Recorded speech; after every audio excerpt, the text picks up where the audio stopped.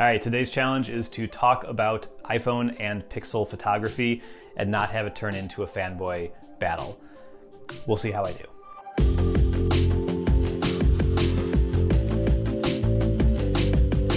Hi everyone and welcome back to A Better Computer. My name is Matt, and for those who don't know me and haven't known me for a long time, I am an Apple fan. I like Apple's products in general. I carry an iPhone with me. It's just the platform that I prefer, and I really like the camera on the iPhone. But I do also always make sure I own a relatively new, pretty new usually, Pixel phone or Android phone of some sort, because I want to keep up with what's going on the Android side of the world. And so right now that means I have a Pixel 4 that I got in 2019 and I've been using just because it's kind of a secondary phone. I swap my SIM card in there every once in a while to try it out. That's not super important, but I guess what I'm saying is I have an Android phone around because I like to keep up with Android, and stories that I saw recently really make me happy that I did that, and specifically that I own a Pixel because Google added a new feature to the camera app that I wanted to try out. So HDR and night photography are two of the biggest camera features that have been heralded as revolutions in smartphone photography in recent years, and for good reason. Apple and Google specifically have done incredible work at getting remarkable photos in horrible situations out of tiny, tiny image sensors on our phones. It's incredible what we're able to do. So the way HDR and night photography works on the Pixel devices, and it's going to be basically the same story on iPhones, is it takes many photos all at once, and all of these photos are it's basically taking the same shot over and over and over again, and is underexposing for each of those because it's just not going to get all the detail, and you're holding it, you're probably doing it handheld, so it's not going to be able to keep the shutter open for long.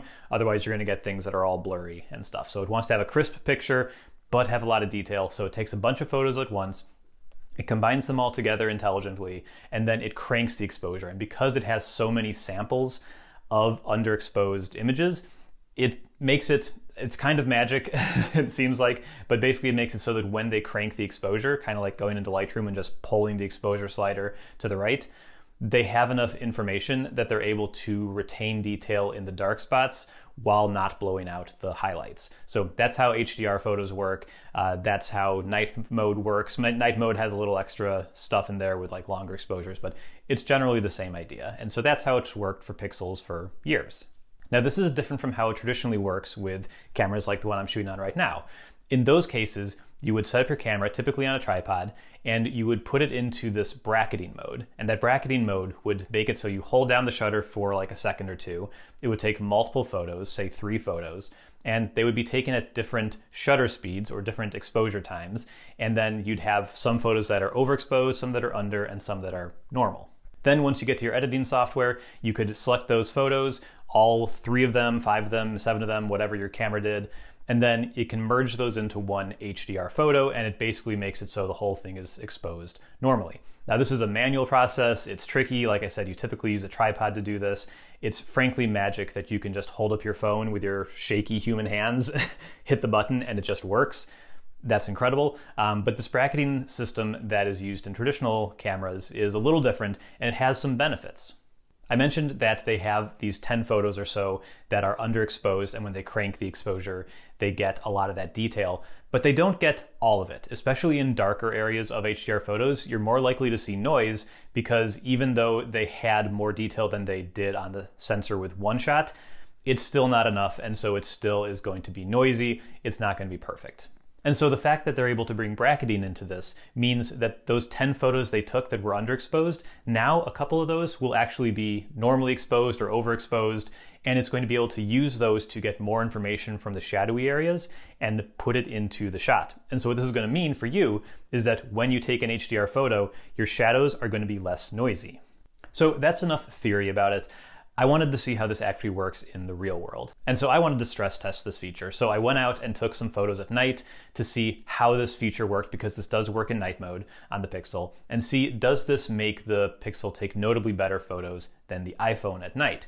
Am I going to see less noise in the shadows? Am I going to see more detail in the darker parts of the image? So that's what we're going to find out right now. I'm going to go through them real quick, and then we'll see the differences, and I'll be back here to give you my conclusions. Okay, so we've got 3 photos to take a look at. I've got one of a street sign, one of a tree, and one of a house. And again, these are all handheld. iPhone will always be on the left, Pixel will always be on the right. And yeah, let's take a look at this first one. Right off the bat, you can see a different color. We're not really looking at that, but yeah, Pixels have a bluer tone with their night shots. iPhones are a little more yellowish. That's a personal preference, which one you like. I prefer the Pixel a little bit, but that's just me. And yeah, we can kind of see they look generally the same, but let's look in some of the details and see if we can see a difference. So the sign itself is nicely lit and is kind of the brightest thing in the shot. And so they're pretty similar. I think the iPhone is a little sharper here, but not by much, and the Pixel is doing fine. We're really zoomed in a ton at this point. But let's look at a different spot. Up here where it's a little darker, you can see, again, the iPhone on the left and Pixel on the right. There's less noise in the Pixel one, so that might be part of bracketing. Hard to say exactly, but yeah, I think there's a little less noise here. You can see this kind of like watercolor styling that you kind of get on clouds and stuff in iPhone shots, especially in low light. It looks okay. I can see why they do it, but you definitely start to notice it once you're looking for it. It's a little less so on the Pixel. But yeah, the Pixel I think is a little better here, not by a ton, but yeah, a little better on the Pixel probably.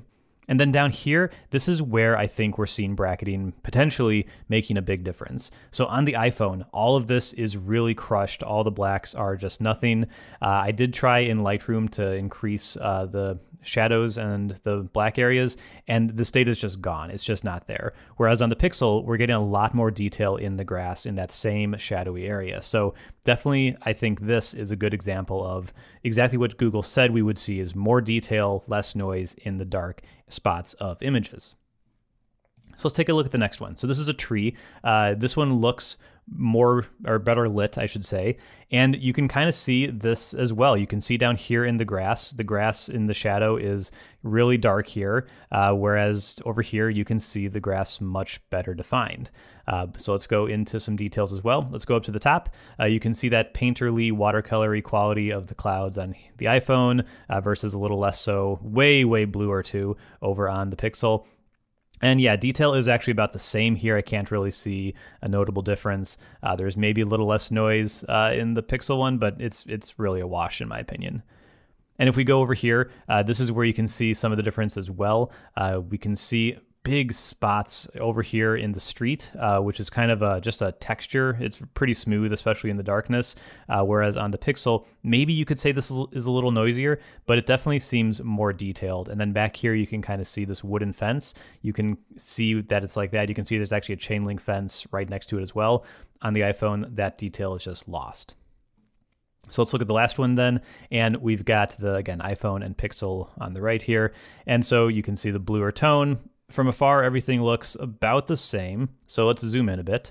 And so here, they're similar. I do think there's less noise, less kind of artifacting in some of these areas. In the shadowy bit of the roof, it's about the same. Down here in the siding, they're a little different, but I don't know if one's better than the other. This one actually might be a little blurred, whereas this one's a little more defined. Up here, this is definitely more defined than it is on the Pixel. And then the addresses, they're a little different, but I don't know if one's markedly better than the other. So let's go to the last one. And here we go. We have some really dark areas. And again, you can see it's not like particularly beautiful, but there is definitely more here than you get on the iPhone. All of this is just black. Again, I went into Lightroom to try to raise this up, and there's nothing there. It's just black pixels, whereas you do have some texture here. You can kind of see the tree go down all the way to the ground, whereas you lose the tree on the iPhone. These little like lawn chairs here, they're much more defined on the Pixel over here on the right than the iPhone on the left. So I'm definitely seeing some benefits to bracketing, I think, in the Pixel. Again, because a few years ago, or about a year and a half ago, when I tested these originally, this was actually the iPhone 11 at that point, I thought the iPhone was a little better than the Pixel at these handheld night mode shots. And right now, it looks like, on balance, especially at the things that we're looking to see, are they improved because of bracketing? I think that they are. Okay, so my takeaway is these phones are so freaking close. They're so similar in quality. We're really splitting hairs at this point. I think that in general, I think the Pixel did do better in some of those very specific situations where bracketing is supposed to help. We saw it in the grass, we saw it in some of those darker areas, those lawn chairs. we definitely saw instances where the Pixel was getting more detail out of some darker spots in the image than the iPhone was. I think the iPhone still had the advantage in especially lighter areas where it did get a little crisper in some spots, but it was really a toss-up, and it wasn't a clear win for either of them. It wasn't like a blowout. You may have your preferences. You may think that the yellowish colors on the iPhone invalidate it, and the Pixel is going to be better just because it has cooler color tones, and that's fine. But yeah, in terms of detail, which is what I was trying to look at, I don't think they're that far off, but I do think the Pixel did notably better in a couple spots. So it's not a barn burner. It's not a major difference between the two, but I definitely saw some improvement from the last time about a year ago when I compared these two cameras at night as well. So those are my findings. Hope you found it interesting at least, and at the very least, not fanboy content. I tried very much to be fair. So if you liked it, hit the thumbs up button. If you thought I was a fanboy, I guess hit the thumbs down button, but I tried my best.